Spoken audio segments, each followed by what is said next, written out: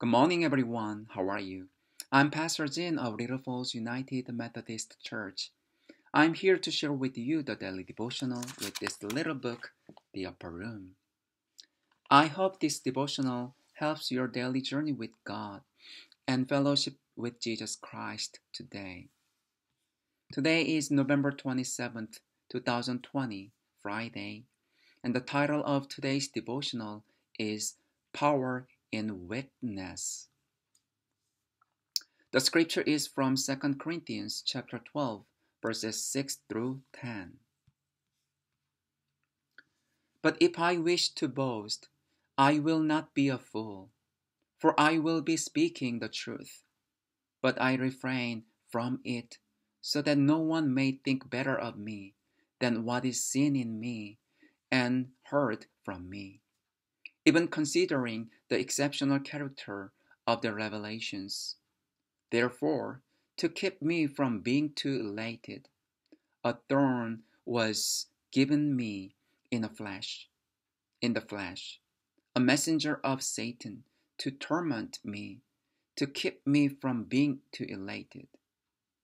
3 times I appealed to the Lord about this, that it would leave me.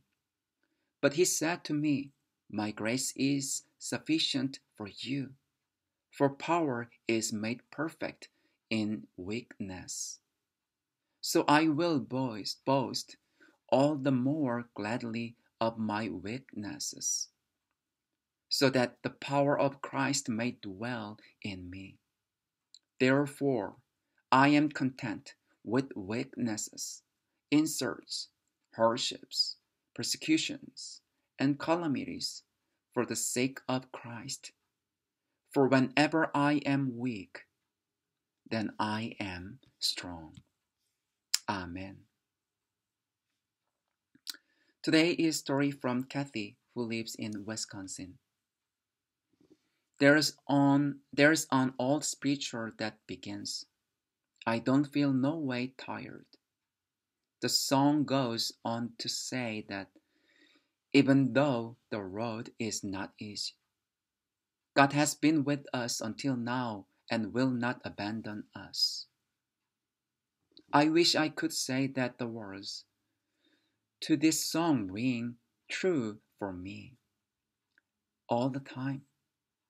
But the truth is sometimes I do get tired along my Christian journey. In fact, I admit that all times I have felt that God did leave me. But when reality sets in, I realize that it's me, operating on my own strength, my own agenda, and my flawed humanness, who has left God. In truth, it is when I am tired and feeling alone that I should be most dependent on God. Paul confirms this in our scripture for today.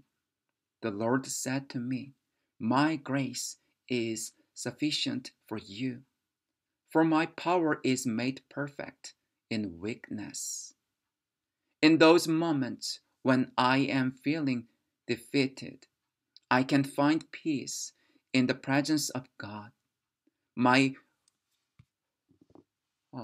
weariness never lasts because God, at the right time, steps in to surround me with love. Love that will never let me go. Then I know that God didn't bring me this far to leave me. Yes, we don't like weakness. We'd like to avoid that moment. We don't admit our weakness before people. You know what? We can come to God, and God can change our weakness to His strength.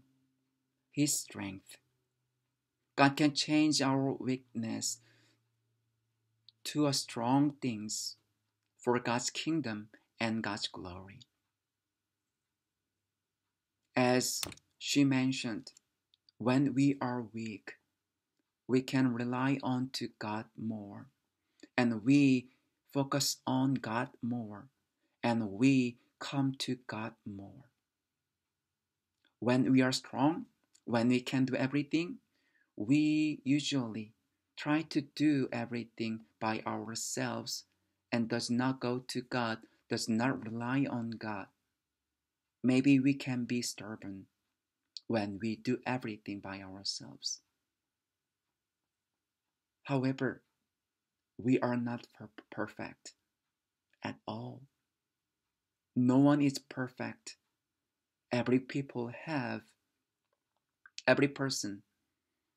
have has their weakness.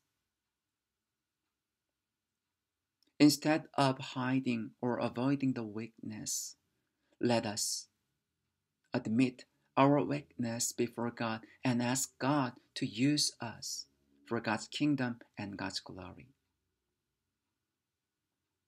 We can be strong because God is strong, and God can use our weakness as God's strength